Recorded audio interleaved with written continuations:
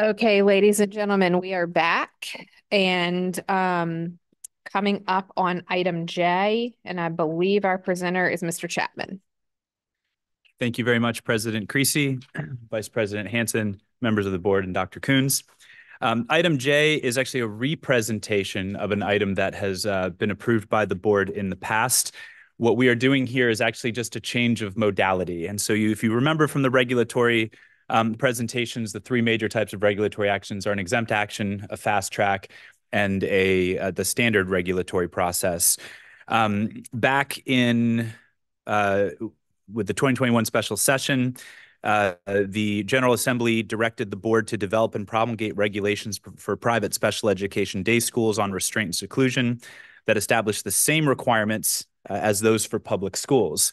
And so at the time, due to the differences between the current chapter on restraint and seclusion, which is directed at public schools, and the chapter for private special education day schools, there was a number of changes that had to be made in order to differ for the difference in context. So like no division superintendents, things of this sort that at the time was deemed inappropriate for a fast track or for an exempt action. So it was instead run as a fast track action. As this has made its way through the review process, the perspective has changed, I think, in part because of circumstance, that it's more desirable to allow this to go through the full public comment period. Despite the fact that the directive is fairly clear, we believe that the text should stay the same, or at least at this point, what has been done effectuates the claim. We've worked with the Office of the Attorney General to be sure that the regulatory text effectuates the mandate from the legislature. And so really what we have here is just a notice and permission for the board in order to change this and open up the full regulatory process in order to allow for public comment on the action rather than continue on the fast track process. The text remains the same as previously approved by the board. We're looking forward to receiving public comment if the board approves the action here. But we've included the full regulatory text along with this, Nora. And the superintendent's recommendation is that the board waive first review and approve this notice of intended regulatory action. Is there a motion to waive first review and approve the NORA? So moved. Second. Any discussion? Mr. Sturdivant? Aye. Ms. Kilgore? Aye. Ms. Ashton? Aye. Mr. Hanson? Aye. Mr. Rotherham? Aye. Dr. Northern? Ms. Holton? Aye. And chair votes aye. Okay. Moving on to item K. Mr. Chapman. Thank you very much, President Creasy. Members of the board, this action is a regulatory change in response to the Office of Special Education Programs recent report that Dr. Coons gave an extended presentation on this yesterday. And this regulatory action effectuates the changes that she mentioned. Okay, is there a motion to waive first review, approve the exempt action as presented, and delegate DOE staff authority to make additional changes as necessary to comply with the differentiated monitoring and support report or the Administrative Process Act? So moved. Second. Any discussion? Mr. Sturdivant? Aye. Ms. Kilgore? Aye. Ms. Ashton? Aye. Mr. Hanson? Aye. Mr. Rotherham? Aye. Dr. Northern? Ms. Holton? Aye. And chair votes aye. Thank you very much. Okay. Item L. Is Ms. Carroll here? Jenny, do you want Tania's? No. We will suspend for a minute, please. Thank you.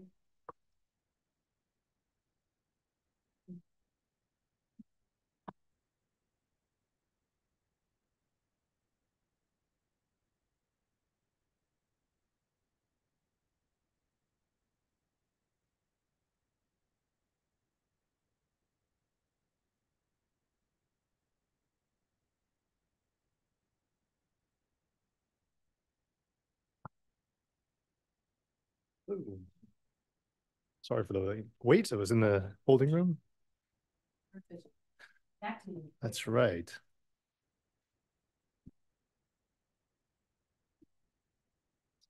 All right. It's great to talk to you all today about the regulations affecting the accreditation and accountability system in Virginia. I'm going to do a quick overview of where we are and the actions in front of you today, and then we'll have some time for a discussion as well. For those of you following along, I'm going to go through the slides and try to call out the slides as we get to them. I'm going to start with slide 2 in the materials, is the purpose. Why are we here today? And the reason is because we have an accreditation system that's not necessarily picking up some of the changes in student performance that have happened across Virginia. The student achievement scores have fallen dramatically, and yet our accreditation system is not picking that up. And the accreditation system has a few reasons for why that's not happening. Partly, it's using a combined rate, which combines student performance. And if students are not meeting the bar of proficiency, then it adds growth to those students. And if those students are still not meeting proficiency and not meeting growth, then it also factors in English language proficiency for English learners. And it combines all those into one thing. It's not a very clear message for the public.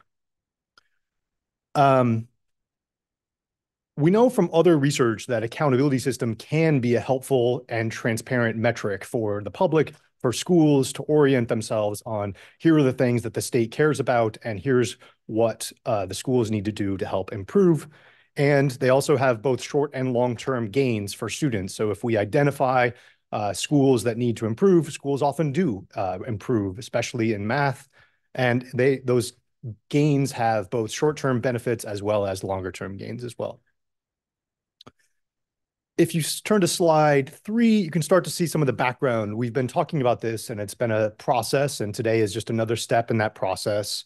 In the fall of 22, the board held a series of work sessions from national experts to talk about accountability and the value of clear and transparent reporting of school performance, and how we can focus on outcomes and student performance as opposed to some of the inputs that go into a school. In the summer of 2023, there was a series of stakeholder meetings the superintendent led to hear about how the districts and divisions are experiencing the accreditation system in Virginia. And then in August 2023 and September 2023, we started talking here with the board about what that could look like, and we started the process of this regulatory change. In particular, we wanted to bifurcate the system. So rather than using the accreditation system as both accreditation and accountability, having a separate school performance system in addition to the accreditation system, which can provide a baseline standard of performance for all schools. In that September meeting, we talked about at least some of the foundational elements of that new system, including a mastery index that will measure how students are performing and achieving and mastering grade level content skills. We also talked about including student growth and how much students gain from year over year, as well as measures of readiness. So at the elementary school level, are you being prepared to be successful in middle school? In middle school, are students being prepared to be successful in high school? And once they're in high school, are they prepared to be successful in life, whether that's college or career or the military or wherever life takes them?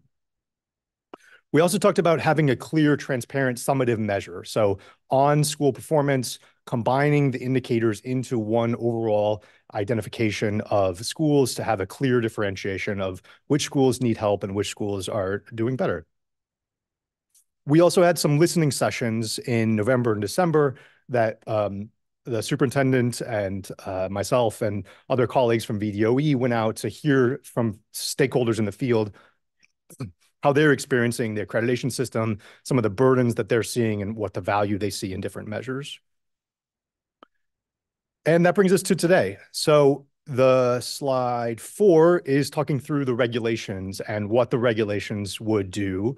They essentially would create one school performance framework that provides a clear and transparent overview of school success. It also would separate out some of the indicators that I mentioned earlier, the combined rate. Rather than combining things together, it would allow for differentiation to see which schools are doing well on student performance, which schools are doing well which schools are helping students grow from year over year. It would also create one overall accountability and school performance framework that would be federally aligned. So it would meet some of the federal conditions, and we wouldn't have to operate two separate systems that right now we are operating a federally compliant system, the Every Student Succeeds Act state plan, in addition to the accreditation system. It'll also allow, the regulation provides us a framework. It provides a lot of flexibility for this board and future boards to add new indicators as research suggests new indicators are valid. It allows the board flexibility to adjust weights if they need to. It allows the board flexibility to make different decisions if new tests come online. All of those things are flexibilities that are baked into the regulation. And it also wouldn't ding any one school and any one indicator. It would be a holistic evaluation of school performance. The other thing that's important to note is that rather than having two systems for identification, right now the VDOE is running two systems of identification. They have a federal system where they're identifying comprehensive and targeted support schools and offering them supports. Separately, we also have the accreditation system, which schools get identified and supports for those as well. The new regulations would align those systems. There would be one system that all divisions would go and have a line system of performance, and they would have paperwork that was all aligned. It would be focused on providing supports to the schools that need it the most. I'm going to pause there and take any comments or questions about the regulations. Creasy, may I make a Ms. motion? Ashton? May I make a motion? Sure.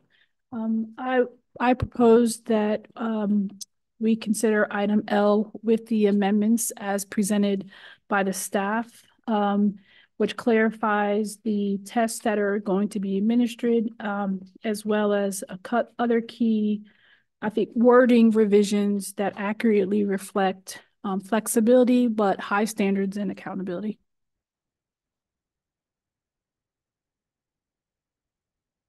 Second.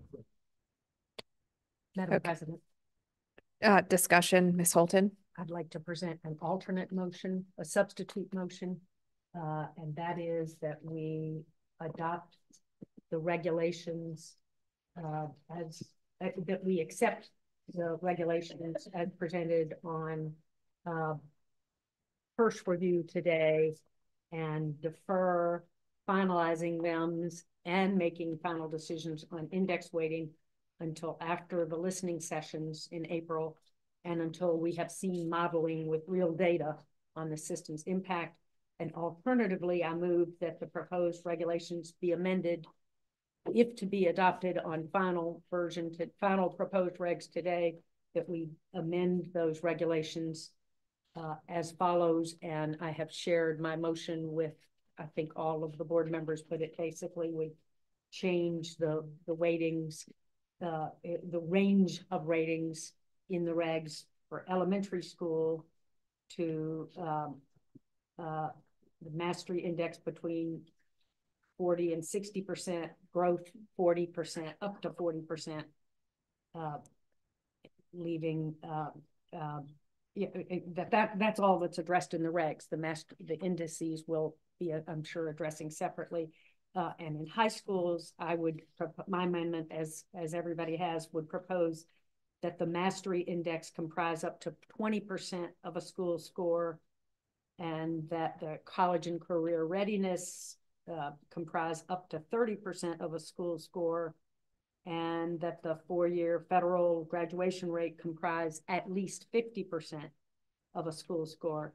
And likewise, that we add new language for middle schools saying that the mastery index be between 40 and 50% of school score, growth up to 30%, and readiness 20%, up to 20%.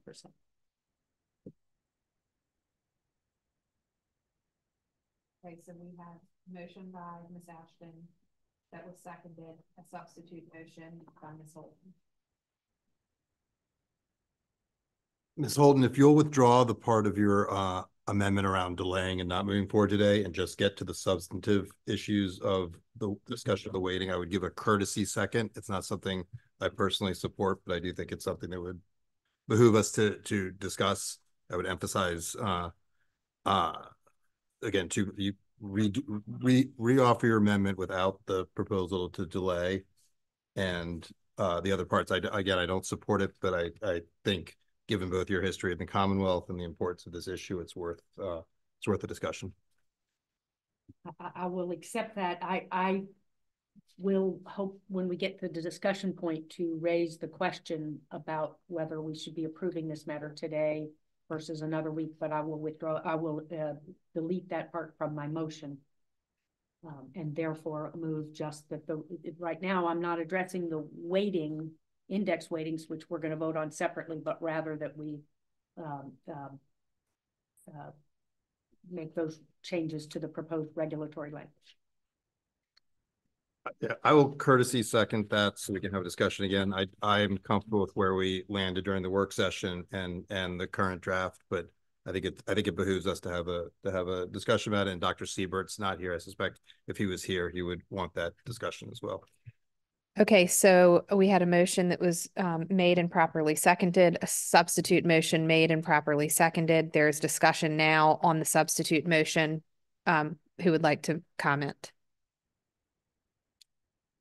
I would like to comment. Ms. Holton? Thank you.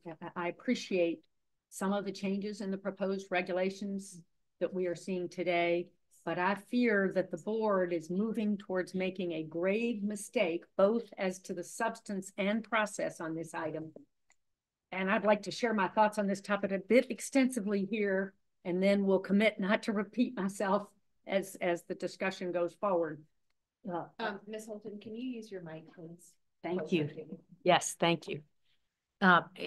So first, we need to be clear that what the administration is proposing here is an A through F grading system for schools. That may not be entirely obvious since the crucial provisions are buried in 60 pages of regulations that were only shared publicly a few days ago, and they have not been highlighted in the presentations.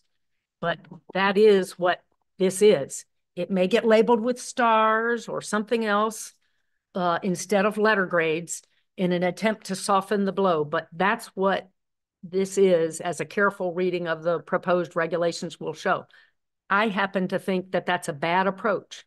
And I note that an overwhelming bipartisan majority of our Virginia General Assembly rejected that not that many years ago when they repealed an A through F grade school grading system before it could be implemented. Why do I think it's a bad idea? Primarily because, as research shows, it will likely exacerbate school segregation, which will in turn make our achievement gaps worse, directly counter to this board's stated goals. It's not hard to understand how that works. When you label some schools as C, D, or F schools, families and teachers who can afford to will be incentivized to move away from those schools, leaving behind the neediest students, mostly Black and Brown students, and the least experienced teachers. Those schools will then spiral further behind. My passion on this is grounded in my personal experience as a child and later as a parent in working to desegregate our schools. This is counterproductive.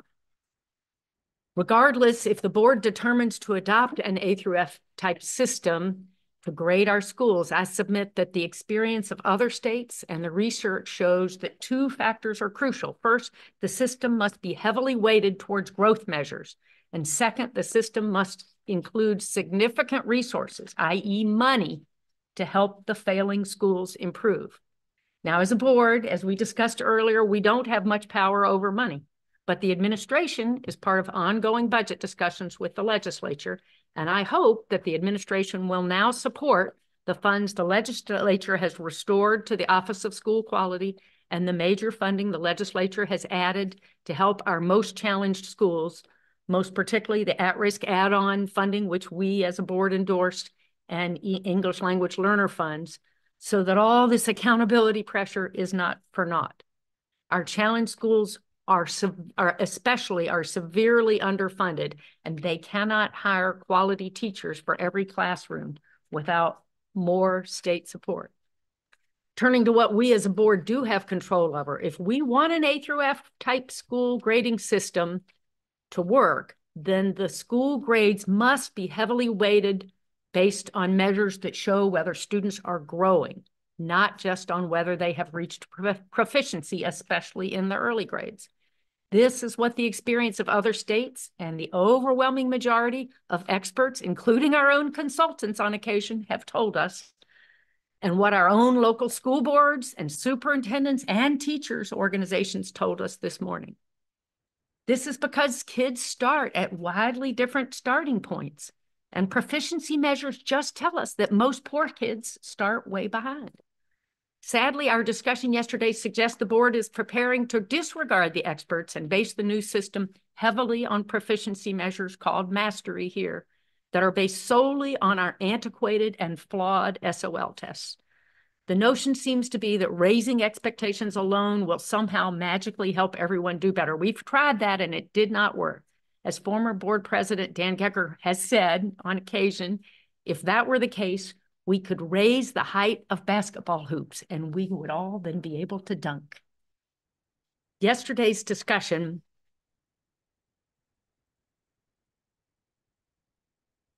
suggests mastery will be weighted 2 or 3 times as much as growth, exactly contrary to what the experts tell us.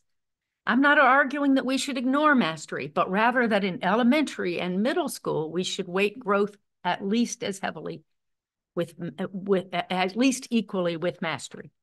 In high school, we all agree that we should leave growth measures behind as we move students towards graduation. Unfortunately, another major flaw in where the board appears to be heading is in downgrading the importance of high school graduation and college and career readiness, and as we grade our high schools, and instead judging their performance most heavily on a mastery index that is based solely on 3 student scores on 3 9th grade SOL tests. What about the rest of high school? Our current system weighs graduation and college and career readiness heavily, and we have seen improvements, big improvements in graduation rates as school leaders and teachers and students and families have struggled mightily and often successfully to get more students over the finish line. Sadly, this board, I'm almost done. Sadly, this board seems to think our higher graduation rates must somehow mean we have watered down graduation requirements, which is exactly the opposite of the truth. We have also seen increases in the number of students taking dual enrollment and AP and IB classes and completing CTE credentials and getting work-based learning experience, all of which the proposed new weighting system will downplay by lowballing the college and career readiness measure, again, in favor of those 3 9th grade SOL tests. This slavish devotion to our SOL tests is simply not well-grounded in experience and will, I fear, lead to lower graduation rates and students less well-prepared for college and career. All of this, the administration is asking the board to do through an unprecedented process, amending major regulations and making the biggest decisions about the weighting system before we give the public any meaningful opportunity to participate. The administration is scheduling listening sessions for April and would have us accept public comment on town hall on the regs, but all of that will be after the major decisions are made today by adopting the proposed regulations that were just shared publicly 4 now business days ago, last Friday. The administration says meaningful public engagement is a major priority, but its proposed actions are inconsistent with that. A brand new study in the news today, somebody sent me a link from an MIT Nobel Prize winning economist, concludes that, quote, simple measures of school quality, which are based on the average statistics for the school, are invariably highly correlated with race. And those measures tend to be a misleading guide of what you can expect by sending your child to that school. So in addition to hurting Black and brown kids, we are potentially misleading all parents. Details matter. We should take time to get this right.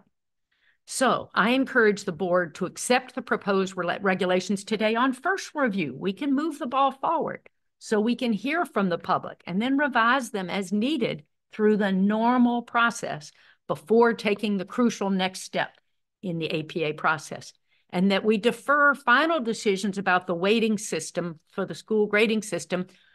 We can adopt tentative weighting system to move forward, but not finalize them until after the April listening sessions and until after we have seen modeling with real data on the system's impact, which we have been asking for over a year.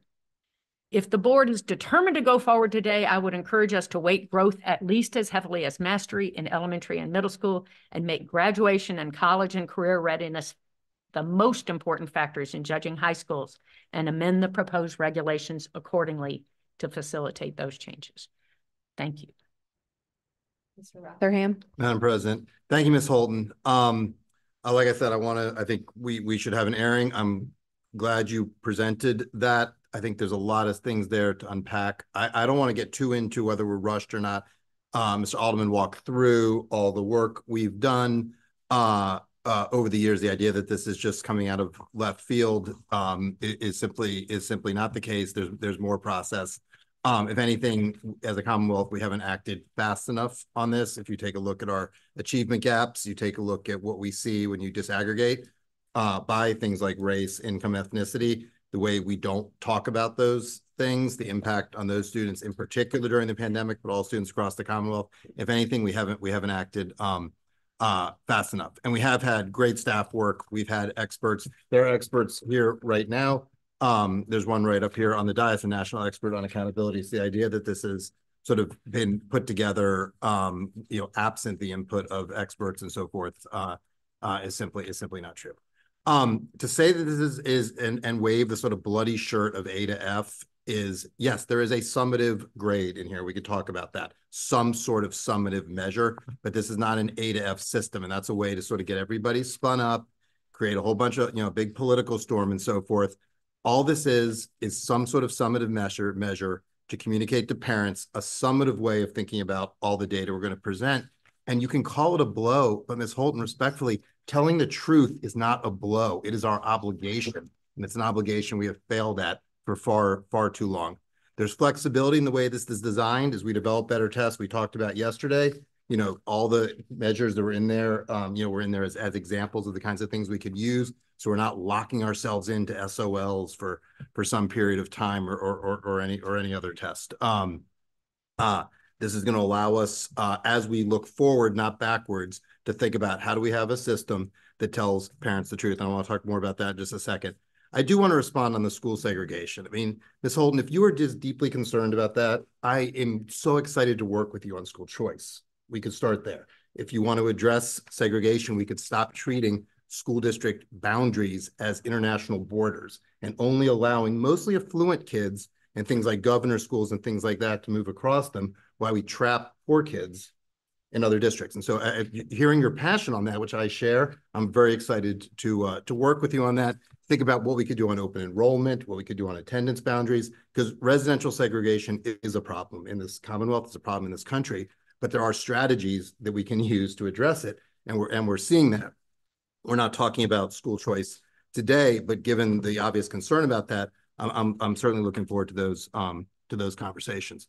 But the idea that in any way we're going to solve those problems by not just telling people the truth about what's going on, it's not the way forward. That's the way backwards.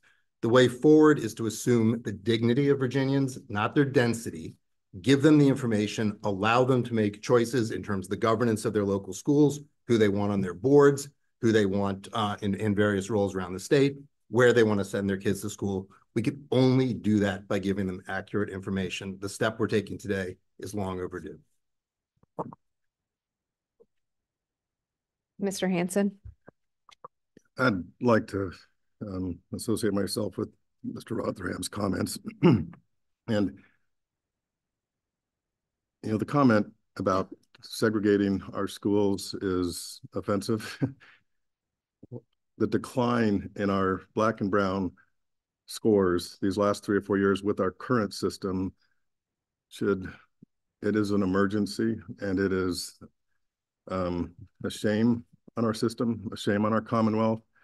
And what we're trying to do here is to bring our attention, to bring our focus on accountability, on helping us understand achievement, mastery for all of our students. And that is going to lift up our most disadvantaged and our Black and brown students the most. And, you know, Dr. Gecker's, basketball analogy, I would actually say it's hard to view that unless we have visibility of what the standard is, and visibility to have some transparency for parents to even see the rim, or we're never going to be able to get there. And I just, this old money challenge too is, I have been working at this since the Department of Education in Washington was created in 1979. And, it's all these promises all the time about money,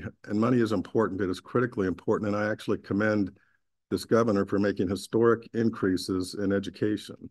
We just had a little interesting conversation before lunch about a draconian cut to a program that school superintendents want, that college presidents want, that local communities want. And I'm still having a hard time understanding where this is coming from. And so, maybe not all education dollars are equal in the minds of people, but I think what this is trying to do is to get a system in place to where we can have our dollars targeted to those schools and those students that need it the most. That's what our federal programs have been designed and intended to do, whether it's IDEA or Title I or Pell Grants.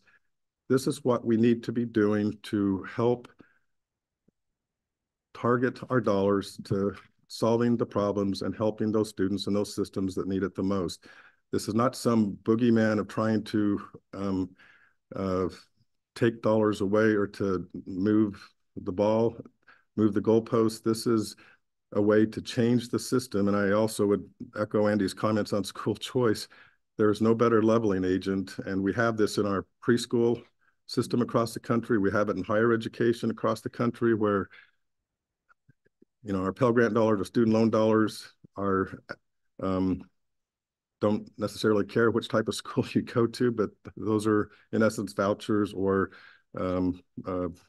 grants or scholarships to send kids to the school of their choice and without boundaries. And so I just think, and last point too, we've been talking about this, I've been on the board almost for 2 years now, and this was one of the first things that came up in our July meeting and August meeting of 2 years ago. And that fall, we had several more conversations about this. So this idea that we're trying to shove something across the border here is just absolutely not true. And I think that we really should be moving forward at this. And I also, on the scoring numbers that we came out with yesterday on this for elementary school,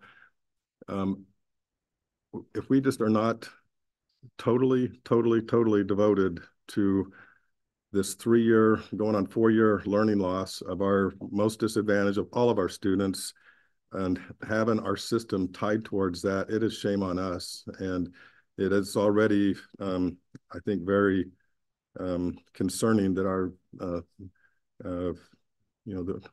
we bottomed out. We're not making progress, and we need to make progress. Ms. Ashton?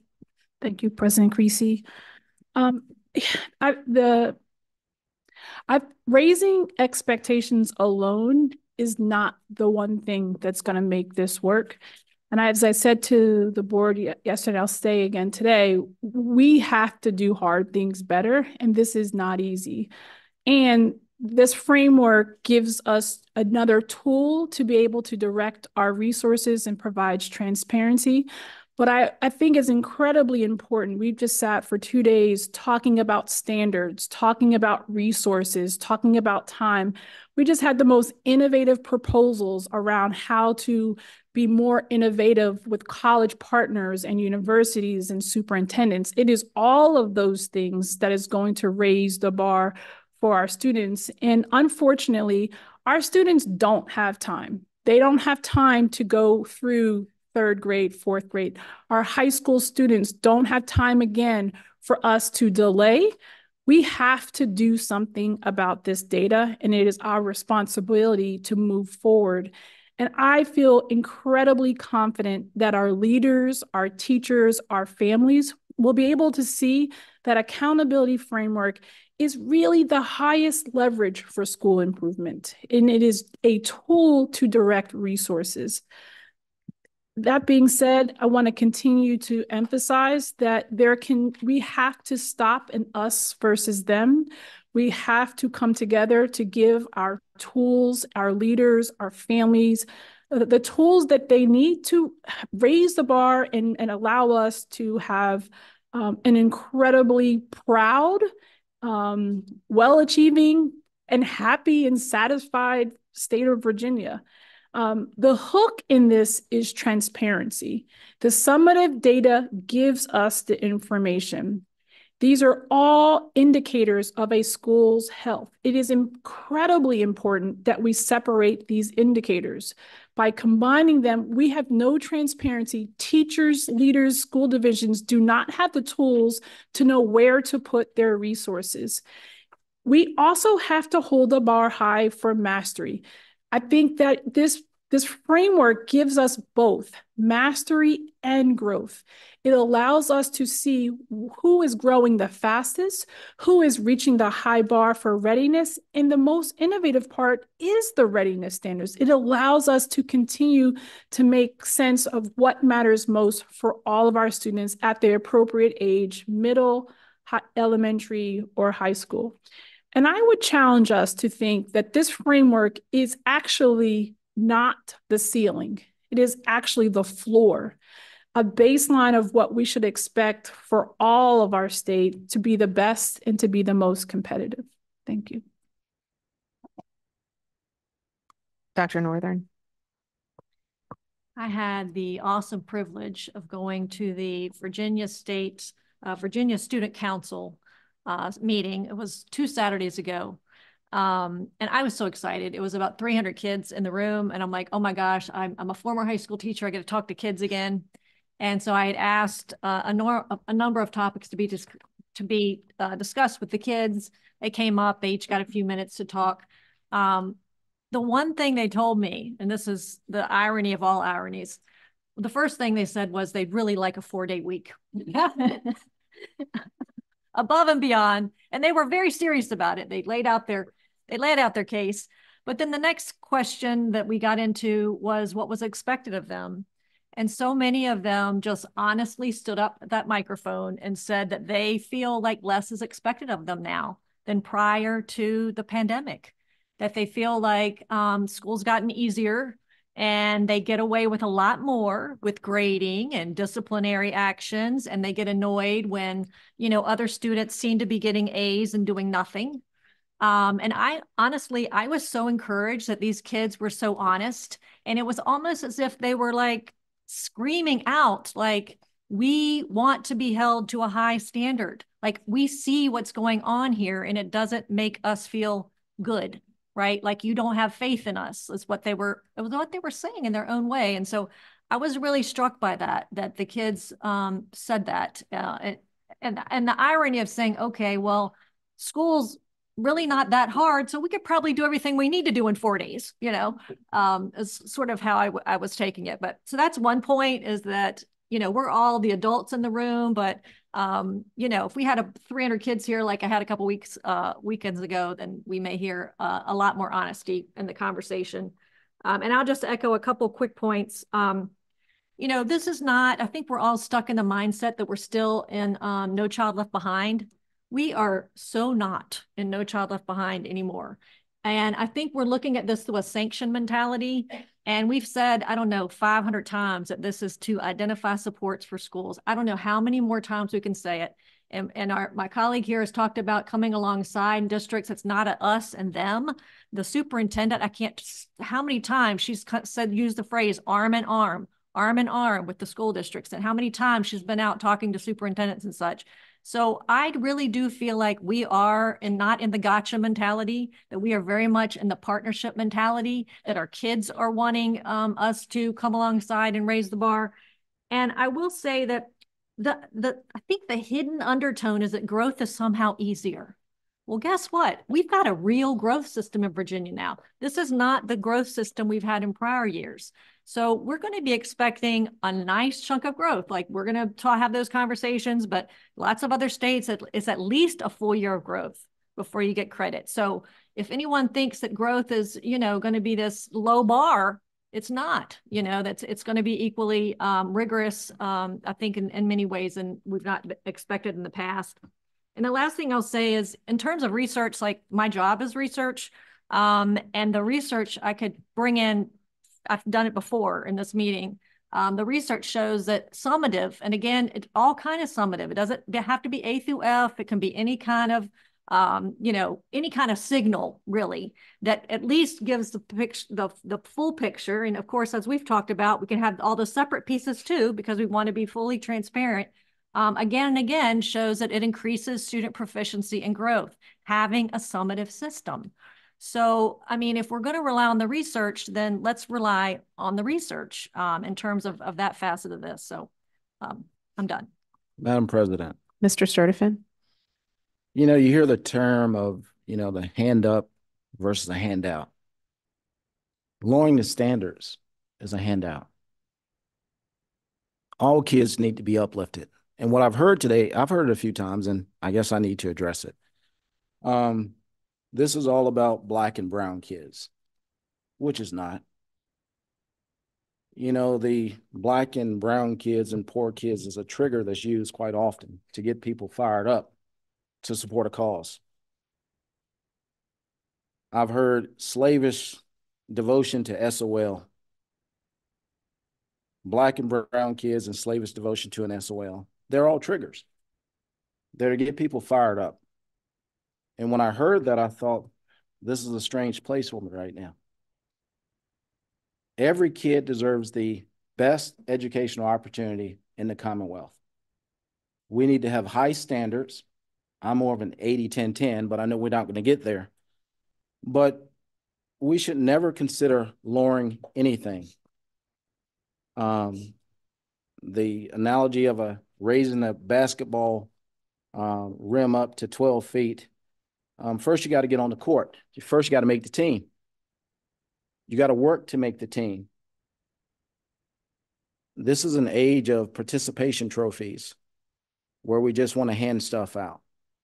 I believe kids should work hard every day. They need to know what it's like to fail, to not make a team. But when I constantly hear brown and Black kids and poor kids, there are a lot of, what is Virginia, 19% African-American? 19%? So if we're talking about majority, we'd be talking about the other majority being impacted more. But we use Black and brown to push an agenda or a point. I will not support Ms. Holton's motion. I will support the first motion. I think we should strive to increase at every level, the difficulty of our courses, because if you raise the bar, you may not make it, but you're still at a higher point than having that low bar where kids are being told, or certain school divisions, no child left behind, no child ever fails. Everyone just keeps getting pushed forward. When that person becomes an adult, it's the school's fault, it's our community's fault. So anytime I hear this idea of not wanting to increase rigor, I shake my head. And when I hear, Black and brown, it directly relates to African-American slavery. People that were enslaved have come a long ways, not because things were given to them, but because they had an opportunity to go to a school, not going to a school where the standard was low. A friend of mine went to school in Farmville. She just wrote a book. I told you about her, Ms. Holton. They shut school down because of racial issues. She finally got her GED last year. And I bought her 10 first books. And I wanted her to sign the book so I can give them to my children. She wrote in cursive.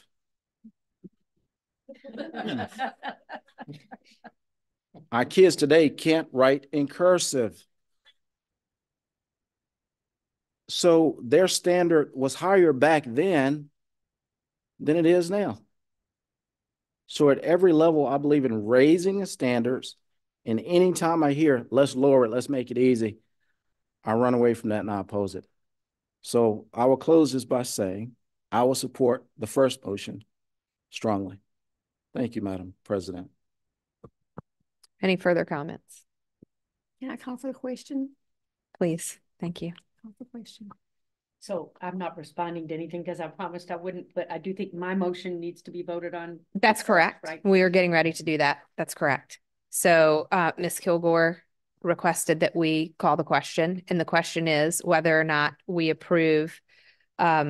This is on the regulation, not on the weighting. Those will be separate votes. However, on the regulation, we are currently voting on Ms. Holton's amendments that she presented to us. And so with that, I will. Point of order. Sure.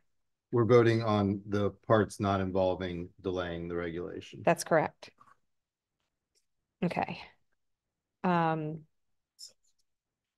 voting on the substitute. As a motion. whole. As a whole, or is it? As a whole. As a I'd be happy whole. divided up in parts if anybody wanted to, if that enabled you to vote for different parts of it, but I don't hear there's any. As a whole should be better. As a whole, minus the first section, which the substitute has taken out. Okay. Ms. Kilgore, Nay. Ms. Ashton, Nay. Mr. Hanson, No. Mr. Rotherham, No. Dr. Northern, Nay. Mr. Sturdivant, Nay. Ms. Holton, Yes. and chair votes nay. Okay, so that takes us to the original motion, which was the document that Ms. Ashton's motion. So these are the amendments that you see with the document title, item L, text amendments. And for that, we will vote on the amendments and then the amended regulation as a whole.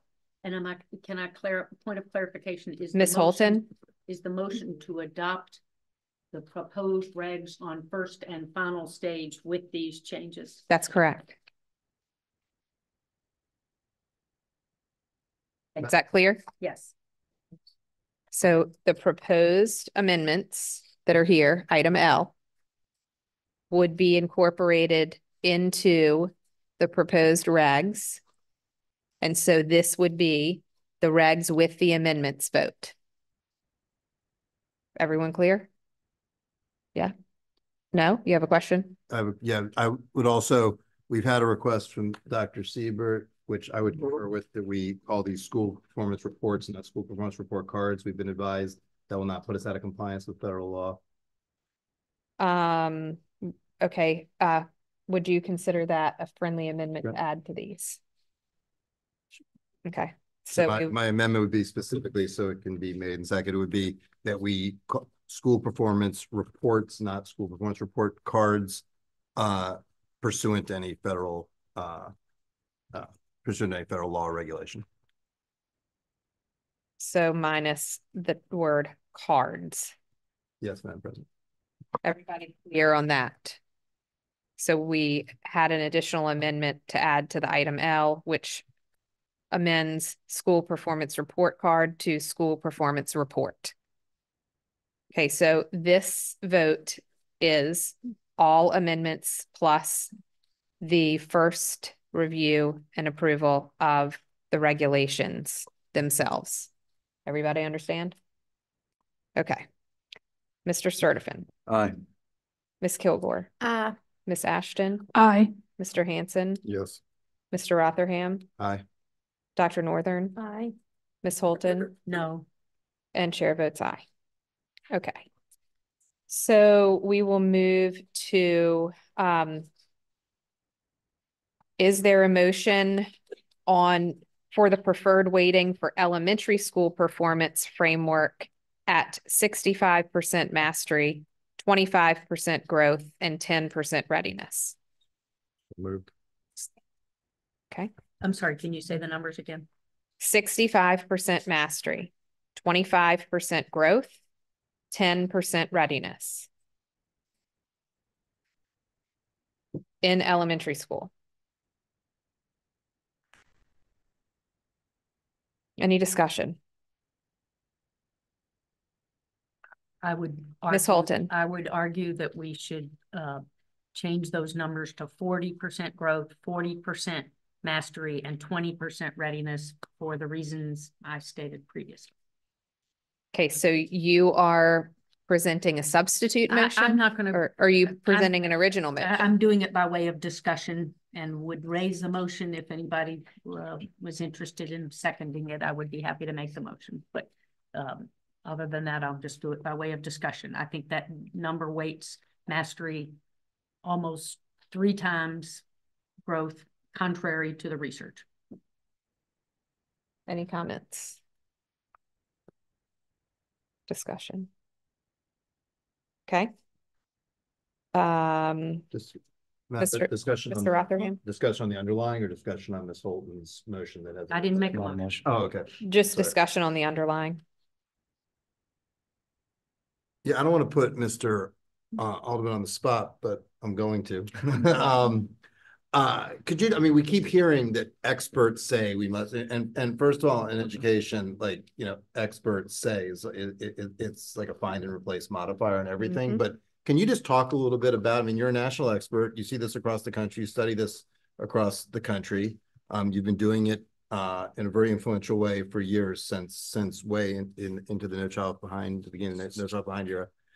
Is this idea that like growth should be at least equally weighted? Is this somehow like sacrosanct? Or, I mean, talk about like the process here. I think it's important for the public because we're sort of, there's this idea that we're just sort of rushing forward, disregarding the experts and rather than any of us. I mean, I think my views on accountability are pretty clear. I think when somebody like you who has studied this, it might be useful to for the purpose of discussion. Sure. I would start my remarks by seconding something that Dr. Northern said, that this is a huge step forward for Virginia to measure growth and report growth. There is growth currently in the accreditation system, but it's buried. You can't find it for individual schools. And so public rating systems like greatschools.org, they use growth in other states. They can't use it for Virginia because it's not publicly disaggregated. So this will be a big step forward that Virginia has growth in a real way. To your question, Mr. Rotherham, it's a lot of, or rather than a science. And the regulation gives the board flexibility to revise those going forward. The weights that we're discussing today, I would say, are not out of line with other states. They would be on the higher side of achievement. There are some states that have gone like Virginia's proposing right now to be higher achievement. There are some states that have gone higher on growth. And I don't think anyone could say there's a right or wrong. So I do think it's a judgment call at this point in time. All right. No, I appreciate that. I think, and I'll just say in my judgment, I mean, we need to take into account growth, and we do in these models, but fundamentally parents send their kids to schools to get there, not to just be getting there.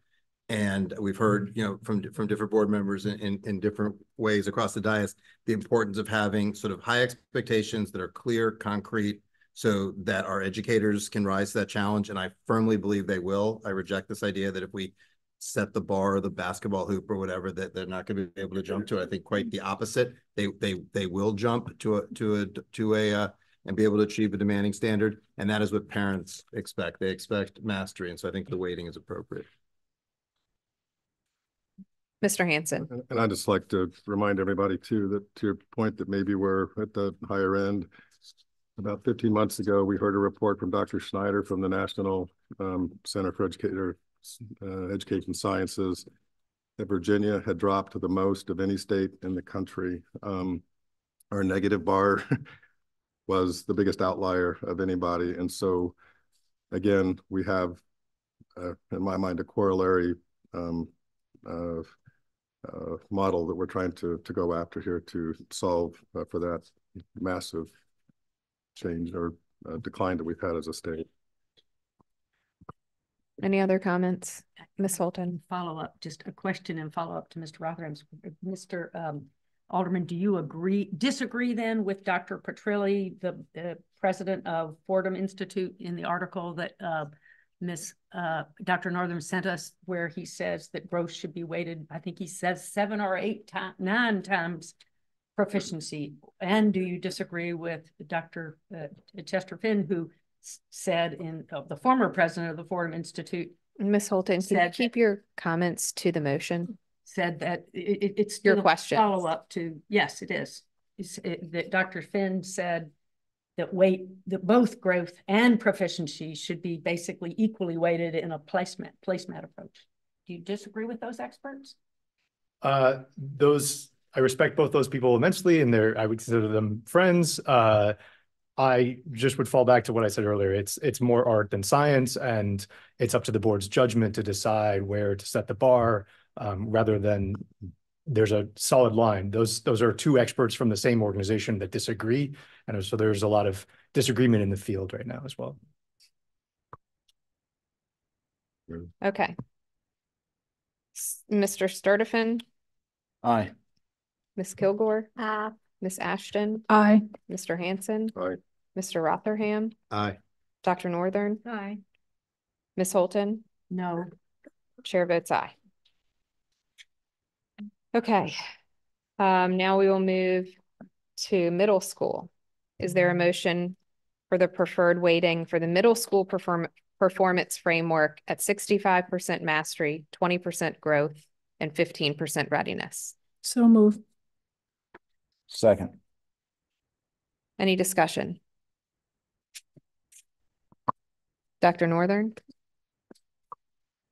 Yeah, I mean, I expressed my thoughts yesterday and just want to, say again that I'm really excited about what we're doing in the readiness space in the middle school level.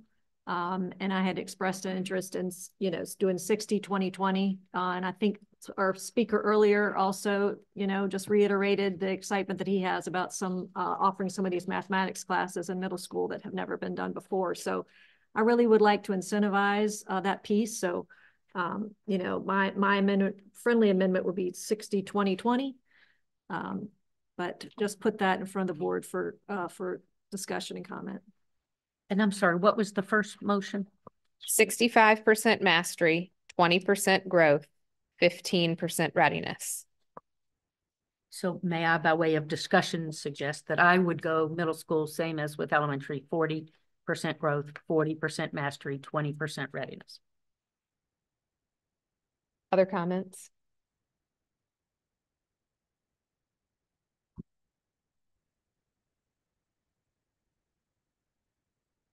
Okay. Hearing none. Mr. Sturtevant? Aye. I mean, do you want to, it wasn't a substitute motion? It wasn't. Which there would have been, Well- there is a motion on the floor. It was properly made and seconded. And then I'm sorry, Dr. Northern said that she wanted to make an amendment. It would need to be a substitute motion for that. A substitute motion of Okay. 60-20-20. Sorry, Okay. I did not use the correct verbiage. And I would courtesy second her motion just as a courtesy. So that would be 60% mastery, 20% growth, 20% readiness. Is that correct, Dr. Northern? Yes, ma'am. Okay. So let's take that. Any discussion on that? Yeah, I don't think this does any violence to the idea. I mean, we're having this peculiar discussion where we're being somehow like from some quarters accused that we're like, our standards are going to be too high relative to other states, which like guilty. But like, I don't think this does any violence to that idea. We have heard some, I thought Mr. Truitt's comments this morning were very interesting. So I would have no problem supporting this. The readiness measures are rigorous measures. It's not like we're not introducing fuzziness. I have no problem supporting Ms. Northern's proposal. Nor do I. Okay. So then I'll withdraw my motion. Okay. So the substitute motion contains 60% mastery, 20% growth, 20% readiness. Everybody clear on that? Okay. Mr. Sturtevant? Aye. Ms. Kilgore? Aye. Ms. Ashton? Aye. Mr. Hanson? Aye. Mr. Rotherham? Aye. Dr. Northern? Aye. Ms. Holton? No. And chair votes aye. Okay. Is there a motion for the preferred weighting for high school performance framework at 50% mastery, 35% readiness, and 15% graduation. So move. Second. Any discussion? I would like to, this one I Ms. will make, Holton? on this one I will make a substitute motion to preserve significant weight for graduation, specifically 50% for graduation, 20% for mastery, 30% for the readiness. That's my substitute motion. I'm sorry, say that again. 50% graduation, 20% mastery, 30% readiness for high school. Okay.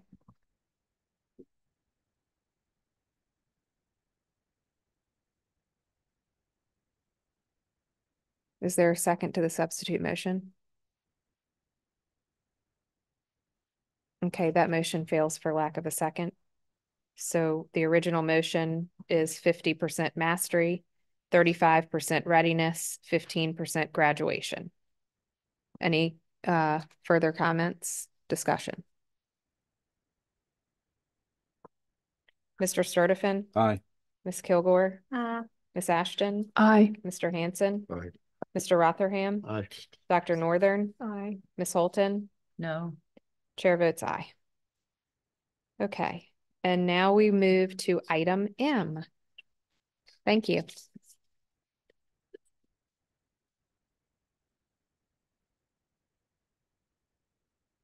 Our English team.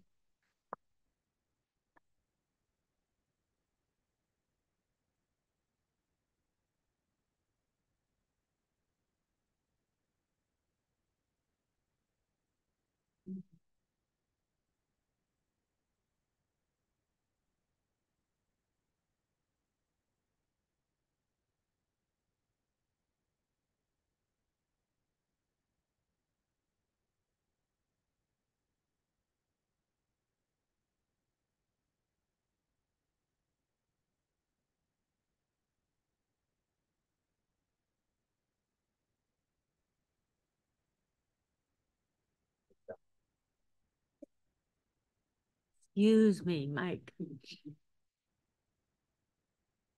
Let the record reflect that I should have said Mr. Petrilli, not Dr. Petrilli. Okay, you ladies ready for us? Yes. All right, go right ahead, please. Good afternoon again, everyone. Again, we have Jill Nagaris and Colleen Cassida with us today. Yesterday, and I'm sorry you missed the presentation, but okay, great. So yesterday you were able to hear the presentation on the proposed standards of learning, and we were able to make an edit last night. You should have in front of you what we do not. Here you go. It should be there, but I have another one right here. Thank you. Okay. And so before you have where we have added in 4 standards of learning as requested around memorization. And this is related to 7th grade standards, 9th grade standards, 10th grade, and 12th grade. So we begin this standard in the middle school and continue it on through the 12th grade.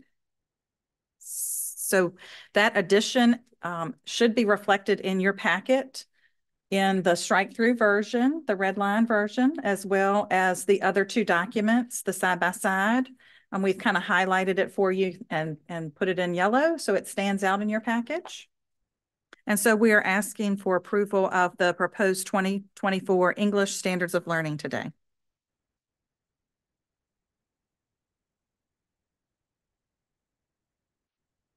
And that's what you got for us, huh? Okay. Is there a motion to approve the proposed 2024 English Standards of Learning for implementation in 24-25 and authorize the VDOE to make final clarifying and/or technical edits? Second. Is there any discussion? Dr. Northern? I just want to thank the staff and the superintendent whom I've got a text this morning at 7:30 because she was going back and forth with staff trying to really work on these memorization standards. And I just appreciate it. I really do think that our kids are really going to enjoy having this standard. And I think that because we've got it starting in middle school, it's really going to start that speaking and presentation skills early, and then it'll carry on into high school. And as I understand it, they've organized it so that they can do it in the years that they don't have the writing exam. So I think they took some care into the timing of it as well. So I'm excited one day because we're going to having students come in, and my hope is that one day we'll have them come in and recite some of these poems and speeches and all these other passages that they're learning. So I just wanted to publicly thank you guys for working so quickly. I know that, you know, it can be a little bit of a pain sometimes to have a board. I think many of us on this panel have our own boards, so we sit on the other side as well, trying to make them content. So thank you again for your hard work and for your addition of that important standard. Thank you. Any other comments? No? Okay. Fantastic. Motion has been made and properly seconded. So seeing that there's no other discussion, Mr. Sturdivant, Aye. Ms. Kilgore, Aye. Ms. Ashton, Aye. Mr. Hanson, Aye. Mr. Rotherham, Aye. Dr. Northern, Aye. Ms. Holton, Aye. and chair votes aye. Okay. Thank you Thank very you. much. Really fantastic work. Thank you. Thank you. Okay, so we're moving on to written presentations and reports, and I am responsible for this next presentation. So would you all rather me sit here or stand over there? Oh, you want a break? Okay, 5 minutes. Thanks. You should stand when you come back. Like you stand right in front of us.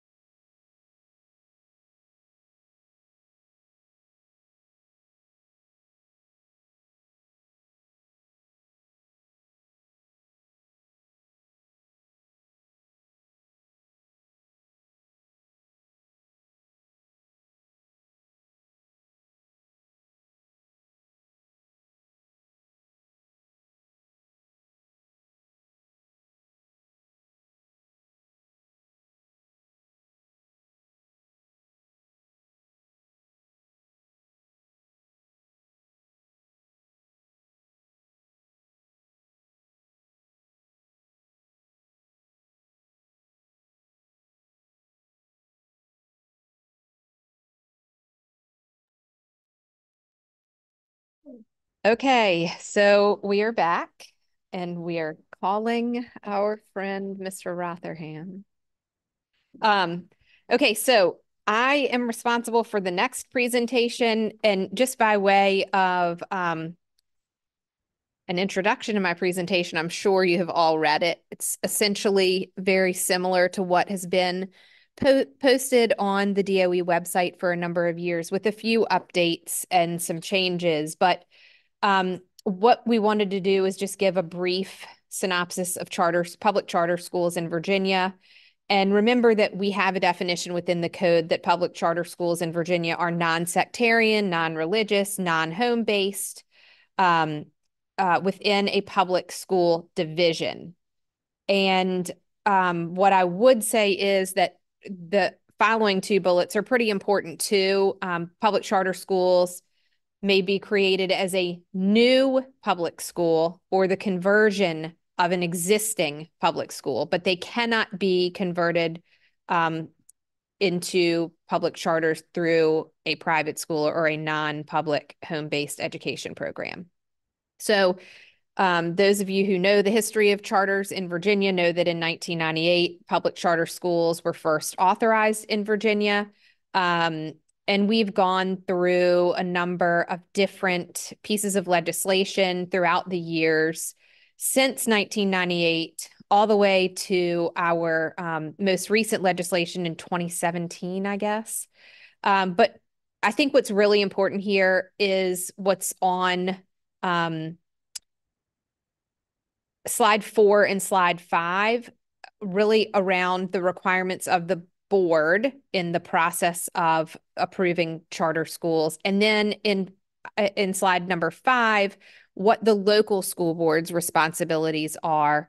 And those two pieces here are really important for the board to make themselves aware of and understand. And so at the end of this meeting, I will have a comment and request that, yes, I just remembered.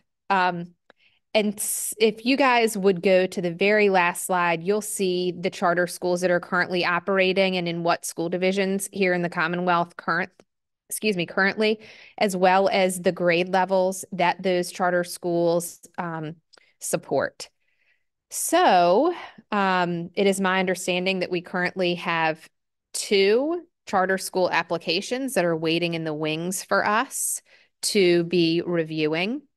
And Dr. Armstrong is going to come up and talk about a couple of things here in his report, but at the very end of our meeting, I'll have a further comment about this particular process and how we are going to move forward with those applications. Do you need to have anything to say, Dr. Armstrong, or is your presentation just submission of the written report?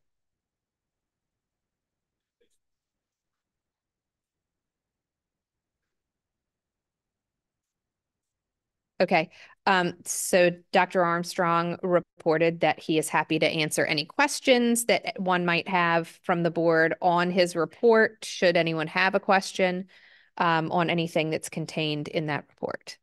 Are there any questions? Okay. Madam President, just Yes, more general please. comment.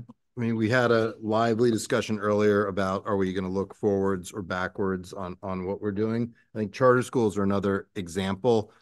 You know, is every charter school in this country a great school? Absolutely not. But the data is very clear. They've been systematically improving as a sector over the, you know, that's the best data on that is out of Stanford, the Credo Center at Stanford. They've been improving. Most are as good or better. As good is not necessarily the standard we should aspire for, but those schools are creating different kinds of opportunities for kids and parent choice. The better, the ones, especially the ones that are significantly better, are quite remarkable. So you have schools, for example, charter schools in Boston, essentially effectively double the school year. So you kids are getting 180 extra days of learning in those schools compared to the schools they would have been in, which is, we talk about extending learning time and, you know, a little bit in the summer, like that's doubling it. That's just remarkable. You see that across the sort of urban charter school sector. So in major cities where you've had, you know, real growth. And so I think it's a place where we just need to have a more serious conversation, you know, here in the Commonwealth. And if we're serious about the legacy of racialized attendance zones, school district boundaries, all sort of all the racial history there. If we're actually serious about addressing that and addressing those issues, things like charter schools are going to have to be part of the solution, because they do sever that link between people's personal wealth, where they're able to afford to live, and the kind of educational opportunities they have. And again, looking forward, I don't know how we can not be having conversations about how do we do that? How do we sever that link? Dr. Northern? I'm just going to make a comment. I mean, our law is different than most other states' laws because if I'm reading slide 15 correctly, that we actually review the application for soundness and feasibility and so on and so forth. And then it's up to the local school board to then decide whether or not they want to accept that school. And so I would just encourage, I don't know who these applicants are, but because this is sort of, in my view, it's a little backwards, right? Because normally we would see the local school district coming forward and supporting its own school, that we should encourage these applicants to approach the local school board even before they approach us, and to establish some positive relationships and some collaboration there that will bode well for them to be accepted by their local school. Yes. And so speaking of that process, I will make a comment at the end of our meeting regarding that process, but we have had a charter school advisory committee that has kind of gone defunct, and I will speak to that at the end of this meeting. Thank you. Ms. Holton? Madam President, you may have said this before, so forgive me if I missed it, but am I correct in understanding that essentially the board portion of the charter school process is voluntary, that a proposed new charter school can simply go directly to a local board and get authorized without having to come to us at any stage, or do they have to come to us? They have to come to us first. Okay. So, but they have to come to us first, but the ultimate decision maker is the local board. That's correct. And I think I'm correct in understanding that's based on the interpretation of the Constitution. That's correct. Okay. Thank you. And then I have a comment in response to Mr. Rotherham's comments, if I may. Okay. If I'd be interested to know, I guess it's really a question, and maybe we can have this conversation offline, but when you talk about ending boundaries to racialized attendance zones, are you supporting a mandatory right of students and families to cross jurisdictional boundaries, such that, for instance, kids in Richmond City could choose to go to Chesterfield or Henrico schools, and Chesterfield and Henrico schools would be required to accept them? I mean, right now we have a system where if you can afford to do that, you can do that. And you can afford to do that by two ways. You can afford, we say, and lots of people say, well, I send my kids to public schools. I send my kids to public schools, but not everybody can afford to live where I live. There's a high property tax burden, high just median property value. So that's the first way. So we've created a system where you can buy in if you have wealth. The second way is there's explicit provisions across the Commonwealth where districts or divisions, let you come in again if you can pay. And I think, like, if we're actually serious about how do we expand opportunity and so forth, you can't have a system that it's going to work for the affluent. And then, of course, there's the other kind of workarounds. You have certain selective schools and so forth where, income is not necessarily the prerequisite to get in, but if you look at the demographics, it certainly helps. So I think there's a conversation to be had about what does that look like? What does open enrollment look like? I know open enrollment's been an issue that's been debated here, very recently here. And we need to start thinking about what are the kinds of incentives we can create? What are the kinds of opportunities? Personally, I think we want to make sure parents have more opportunities. You should not have a choice. The choice we offer in the state in public education should not be the one school you're zoned into, whether or not it's working for you for whatever reason, or having to figure out a way to either go private or move. To me, that's not a sustainable political system over time. And we're seeing sort of gentle erosion around enrollment. This isn't the only cause, but I think it's one. So we have to have a conversation there. I'm a bit of a dissenter. I will say in the charter world, a lot of people think you should automatically be able to bypass local school districts. I don't have a problem with going to the local school board. I mean, you want these things, as we talked about in accountability and other things, these things should be collaborative, not adversarial. But there is a problem, and it is a constitutional problem, as you noted, and so it needs to be fixed, not by this board, but it needs to be fixed by the legislature and the citizens, where essentially our system right now, and I don't mean to be glib, but this really is what it's like, is essentially if you want to open a Five Guys in your community, you need to get McDonald's to say that it's okay. And you just can't, it just doesn't work like that. Some divisions, and we have Pam Moran, who was, a very enlightened school superintendent who wanted to open charter schools in Albemarle and did. And so some places are going to be fantastic on that. Other places are going to be more resistant. So you need some sort of meaningful appeals process or other avenue, again, always anchored in quality, obviously. And there's, again, around the country, there's plenty of examples. What I'm describing is not some exotic animal that nobody has ever seen. It's Washington, D.C., for example, just across the river. So there is potential here. It's just a place where we have traditionally lagged behind. And I believe, and I think one place you and I are very aligned is on questions of funding. If you want taxpayers to fund the schools, we have to make sure we're giving them lots of options that are going to be choices of first resort, not last resort for them. Madam President, I'd just like to point out that another division in the state that has several charters is Richmond City right here. Absolutely. And proud of them. With another, if I may, another fantastic superintendent. Thank you. I agree. But my question to you is, I think that what breaks down in the system you're proposing is that the willingness of those essentially suburban divisions to be currently, their openness is contingent on their willingness to accept students from the city schools, et cetera.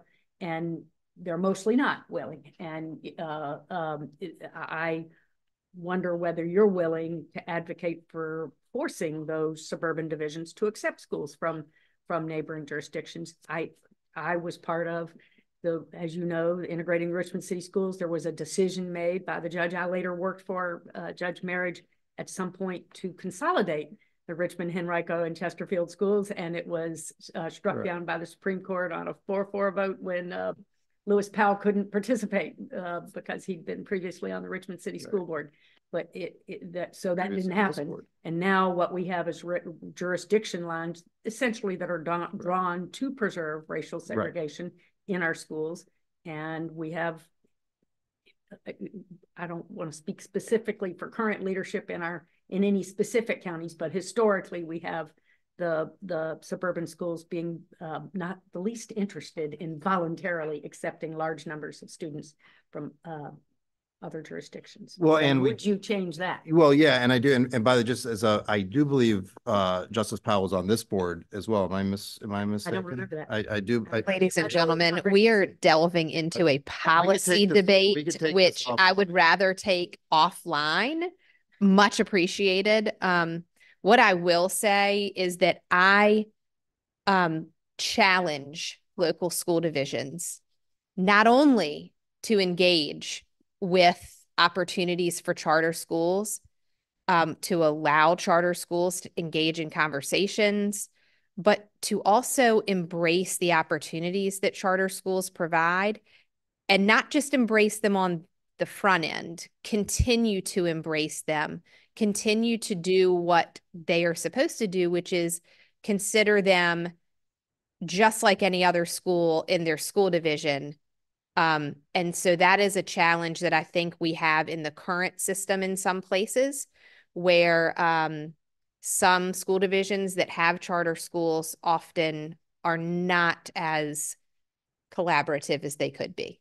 And so I hope that we see that this is about providing students opportunities, families opportunities to do different things. Because if you go and look at the list of charter schools that we have now, many of those charter schools provide things that are not provided in any other school in the districts. So we will move on to item P, please. You want to go ahead and Dr. Coons? Is it okay if I take a point of privilege? Yeah. So I am so excited that Kelly Biziano is coming up to the dais, because I first met Kelly when she was talking about how important fine arts are, how important they are for our children, and the opportunities are important. And then she proceeded to tell me her resume, that she was the past national president of Visual Arts Association of State Leaders, and all of the work she's done, and that she works with an entity that is doing national studies on chronic absenteeism and fine arts and student engagement in the Commonwealth. And as many of you on this dais know, Emily Ann and I are on a mission to change our chronic absenteeism numbers, because it's about student engagement and making sure our students are engaged in school every day, because our schools have the best opportunities for resources and wraparound supports to help them reach the bar and continue above the bar. So I'm incredibly grateful for her advocacy for all fine arts across the state. She has put on the display this morning for the Fine Arts Month, and she will continue to bring fine arts to us every month. And I'm really excited about her work and her advocacy in this. So I want to tell you how excited I am about this presentation, one, but of the champion work that Kelly is doing across the Commonwealth. So thank you very much, Kelly. Thank you for that introduction. And I have about a 10-minute presentation to follow along the slide presentation you have. President Creasy, Superintendent Coons, and members of the board, thank you for the opportunity to share this brief presentation on enrollment trends for fine arts education in Virginia. I'm the coordinator of fine arts for the Department of Education, a role I've been in for 5 years. Data found in this report comes from a few sources. First, the Virginia Coalition for Fine Arts Education works with a national partner, Quadrant Research, to create and publish a public arts education dashboard based on data found in Virginia's longitudinal data system. The Virginia Commission for the Arts financially supports the Virginia Arts Education Data Project. The dashboard offers a deep and comprehensive look at arts enrollment from the state level down to the school level. It includes course enrollment trends, student demographics, changes over time, and more. The dashboard is online and available to the public, community members, educators, and leaders. And I have shared that link with Jim, who can send it out at your request. In addition, I've used data sources available to DOE employees related to arts enrollment. And finally, Quadrant Research has prepared a special report for Virginia on data correlations between chronic absenteeism and fine arts enrollment. On to slide 2. At VDOE, the term fine arts refers to disciplines of dance arts, theater arts, music, and visual arts. Numerous courses fall within these disciplines, including courses that in some states they call a 5th discipline called media arts. In Virginia, courses related to digital, visual arts and design, and music and theater production that may fall within media arts in other states already fall within these 4 disciplines in Virginia. So we've not taken action to add the 5th discipline of media arts in our state yet, even though those types of courses are widely available and growing. This presentation gives a glimpse of enrollment in fine arts programs across the Commonwealth. The enrollment data highlights Virginia's historic and long-standing commitment to including fine arts programs as part of the comprehensive academic program of schools. Students, parents, educators, division, and state leaders support local school fine arts programs. There are K-12 standards of learning for each of these 4 disciplines. And now I'll start providing a snapshot of enrollment data on slide 3. Last year, over 770,000 of Virginia's 1.1 million students were enrolled in at least one fine arts course. That's 71% of Virginia's K-12 students. To determine what course is defined as a fine arts course, the data refers to courses with a SCED code, identified as being a fine arts discipline. On slide 4. The data shows that fine arts enrollment in Virginia is steady over 5 years. Statewide fine arts courses have not seen a decrease in enrollment due to disruptions in learning of the COVID-19 pandemic. On slide 5. Last year, over 38% of all high school students were enrolled in at least one fine arts course. Several high school courses show significant enrollment increases, and those include musical theater, introduction to theater and technical theater, music technology, piano, guitar, sculpture and ceramics, studio art, digital art and design, and courses in dance. On the next slide, over the last 5 years, Virginia has seen a 17% increase in enrollment in AP and IB courses within fine arts disciplines. This points to an increase in offerings in rigorous advanced courses that prepare students for post-secondary opportunities in the arts. On slide 7, last school year, 74% of middle school students were enrolled in at least one fine arts course. And Virginia is seeing significant increases in middle school theater. That's our highest increase in middle school, as well as digital art and design and music technology courses. At the elementary level, as you know, the Code of Virginia requires each school to provide instruction in art and music. And this means that every elementary student receives instruction in art and music each year. In most schools, that means that every elementary student takes art and music every week of every year. Dance and theater are also increasingly being offered to elementary students. Art education is a full part of the lives and the education experiences of Virginia students. On slide 9, one of the really compelling pieces of data we've uncovered is the correlation between fine arts enrollment at the high school level and reduced rates of chronic absenteeism. A special report from Quadrant Research found that seniors enrolled in 4 years of fine arts courses each year since 2020 have demonstrated a 32% to 50% lower absenteeism rate than those who did not take a fine arts course during high school.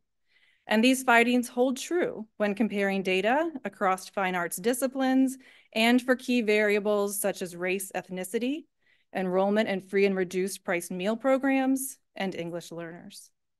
These findings are part of a full report that we'd be happy to make available to you. And the report shows that students who enroll even in just one fine arts course in high school have a more favorable attendance rating. I have one final slide to share on slide 10. A high school graduation requirement for both standard and advanced diplomas is that students graduate with at least 1 credit in either CTE or fine arts. To add some perspective to that requirement, I want you to see that 42% of Virginia students graduate with at least 1 fine arts credit, which is a 31% increase over 5 years. CTE programs are also increasing. According to the data, 85% of students graduate with at least 1 CTE course, and that's a 13% increase to students graduating with a CTE credit. 34% of students, about a third of Virginia students, graduate with both CTE and fine arts credit. A potential takeaway from this data is that with good scheduling practices, students can follow either CTE, fine arts, or concurrent pathways in both CTE and fine arts. Fine arts and CTE can be an and doesn't have to be an or. In 2020, the Board of Education adopted revised fine arts standards that improved the alignment of arts programs to 21st century workplace readiness skills and post-secondary readiness. Since then, we've created resources that demonstrate how students in fine arts programs are preparing for the 21st century workplace and for post-secondary pathways, both in and outside of creative industries. Virginia's employers value workers who can think creatively and work collaboratively, which are just some of the important skills emphasized in all Virginia fine arts programs. According to the Americans for the Arts, arts and culture businesses in Virginia employ over 100,000 people and account for 3.1% of the state's GDP. Arts and culture industries generated $8.1 billion in revenue in 2015. In the Richmond area alone, audiences of 5.9 million people generated $360 million for the city. The full inclusion of fine arts programs in public education means business for Virginia. In honor of Youth Art Month, Music in Our Schools Month, and Theater in Our Schools Month, thank you to this board for honoring the importance of fine arts education as part of Virginia's comprehensive and best-in-class public education system. The data presented in this report is just a glimpse into the state of fine arts education in Virginia, which is strong and steady. Thank you for your time in hearing this report, and I would be happy to respond to any questions you have. Are there any questions board members have here? I would just like to echo what you said. I taught middle school for 10 years, and I can assure you that the classroom that all of my students wanted to be in was the band teacher's classroom. And I shouldn't say this the way I'm going to say it, so it might sound a little bit weird. They have the most incredible opportunities to make music come alive, or theater come alive, or whatever art come alive. And those teachers are seriously special people that can take their creativity and display it like they do for students. And so thank you for what you do for the department and your commitment to fine arts, for your commitment to fine arts education in the Commonwealth. And I would just like to say thank you to all of our fine arts teachers and those parents and families that support those teachers and those programs across the Commonwealth, because those are some seriously supportive parents, I can tell you. So thank you very much. Thank you. Are there any other comments? Thank you. Thank you again. Have a good one. Okay. Mr. Gilstrap, do you have a presentation? Do you want to speak? Because it doesn't say just written report here for me, so. I am available to answer any questions if anyone has. It is a 120-page report, so I don't think that everyone's read the whole thing. I will tell you the highlights of it are, it's from 2021 to if you want to come up so that you got a microphone, please. I'll just point out that the highlights are that it's from 2021 to 2023, and 100% of all of our EPPs, IHEs met the requirement and are able to move forward with their programs. So that was one very positive thing that came out of this. Thank you. Any questions on this report? No? Okay. Discussion of current issues. Anybody have anything? Dr. Coons, you have something. I have something. Two somethings. Well, let's let you all go first. Ms. Holton. So I just wanted to raise up for the board's consideration, and particularly Dr. Coons, one letter we got in public comment from a student in Prince William County Schools, Rania Latif, who is participating in, I think, participating both with Prince William Special Olympics and a program called Unified Sports. And as I understand it, I'm familiar with this in other jurisdictions, not in Prince William, but it's a program that essentially has students of differing abilities engaging together in physical activity and games and PE.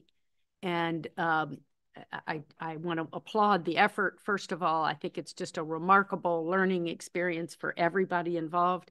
And I think I understand the letter to have a specific request, which is she's trying to get the Board of Education, us, to approve the unified PE course as an option to meet the health and PE graduation requirements. Apparently there is a course, it's offered in some schools within Prince William and not others. She doesn't offer us any information on elsewhere in the state, but apparently that unified sports course does not qualify as the health and PE graduation requirement. And there may be, maybe it doesn't do everything our standards of learning, our SOLs require. So there may have to be modifications, but I would like to ask Dr. Coons if we can look into that, and if you can report back to us at the appropriate time on what it would take to get us to the point of approving the unified PE course as an option to meet health and PE graduation requirements. It's just a really extraordinary program, and we should do everything we can to support it. It's gonna create new special ed teachers, among other things. I am more than happy to reach out to Dr. McDade and find out more about unified PE. Thank you. Dr. Northern. I was just something that we do in work in Ohio in my organization is just provide all the legislators there just with a little packet of education facts and figures. It has no spin, it has no explanation, it has no nothing. And we have seen year after year how they've come to really rely on this information and how it's been really a way for them to support the work of folks in Ohio. So I was going to just pass around what this thing looks like and how one day it would be great if we in Virginia could put together just all facts and hand them out to folks in our General Assembly. That will be a great resource for them and help them understand, you know, just some pivotal information that we're working on and perhaps as a tool for us to work together. Okay. Anybody else? All right, I have a couple of things, but do you want to go first or do you want me to go first?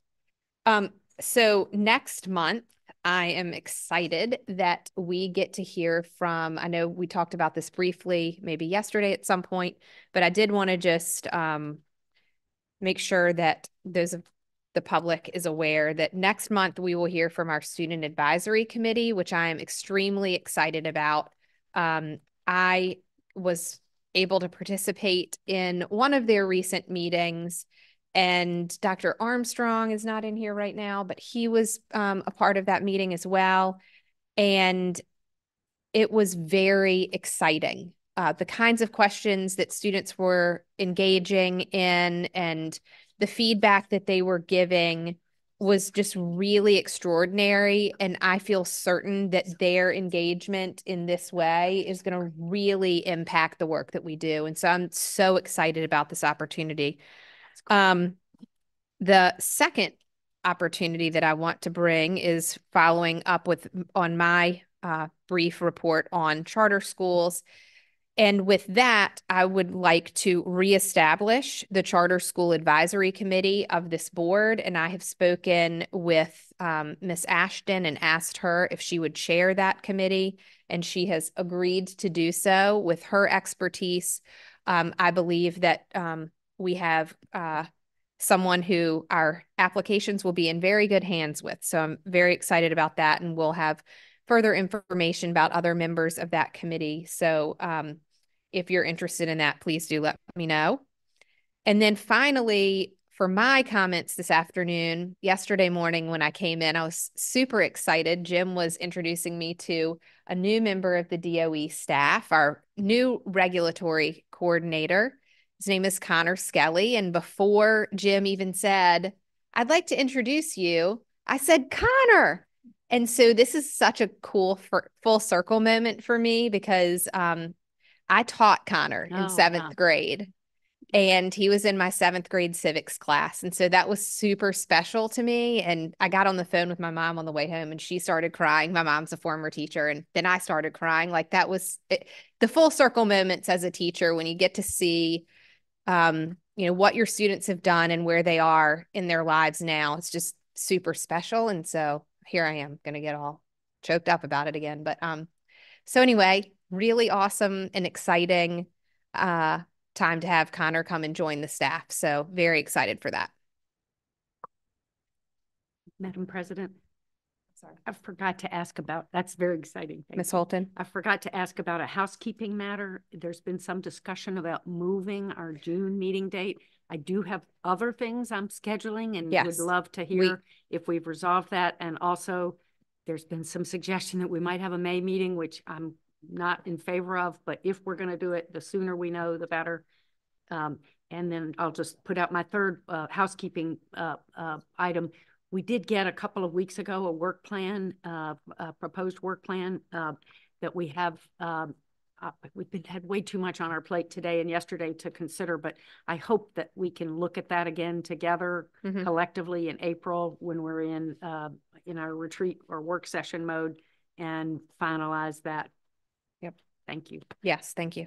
And I did not look at it and send comments in, but I think Jim asked us for that, and I would encourage all of us to look at that and send our feedback in. Yes, please do. Yes, please do. And we will certainly get those dates. I know everybody is tight on time between now and those meetings. So thank So we you. don't have the dates now. I don't about know that they're changing. solidified today. We'll make sure that that happens this week. Thank you. I'm sorry, Dr. Coons. So a year ago, I had the opportunity to be introduced to Virginia and to this board. The first thing I had the opportunity to do was meet with this board and the governor, and I have been here for a year. Not in this position, but introduced into this position for over a year. I've had the opportunity to visit over 50 schools, talk and listen to hundreds of educators, parents, stakeholders, board members. I'm just in awe. Everybody cares about children in the Commonwealth. Everybody's focused on children. Everybody wants to do better for our kids. And it's an incredible place to be. And it's an honor to be a part of the work. It's humbling to see all of the amazing hard efforts that everyone is working for. Michelle, you said earlier, we have to do hard things better. And I know Virginia is ready and doing that. We talked about chronic absenteeism almost a year ago. We talked about how important it was that students re-engage, and our school divisions are working very hard. When I walk into schools, you see posters, you see communications, you see things on social media, and you see people working across the Commonwealth to re-engage students in learning. And that's really what attendance is. It's making sure our students are engaged in the learning opportunities. We talked about learning loss in the fall. We talked about needing high intensity tutoring. We talked about needing a focus on that. And all of our school divisions are working hard on that. All of them are putting in tutoring opportunities, support structures, additional learning time. I had the opportunity to visit Hopewell last week, and they have created a year-long calendar with intersessions in which teachers are choosing during their time off to come in and provide opportunities, not only for catch-up learning, but for enrichment, for things that those students might not have the opportunity to do in their community. It's just inspiring to be part of this work. And the board inspired me today. You asked us to do challenging, hard work for children. You asked us as educators to make sure that we rose to the challenge and we made Virginia the best place to educate children. And I will just shout out my staff, because you have met most of my staff now as I've been here, and they are leaning into schools. They are working shoulder to shoulder. They are excited. And I'm so proud of our staff, and I'm so proud of our board. But most importantly, I am proud of the educators across the Commonwealth that are working so hard for our children. So I just wanted to focus on the great work that I've experienced over the past year.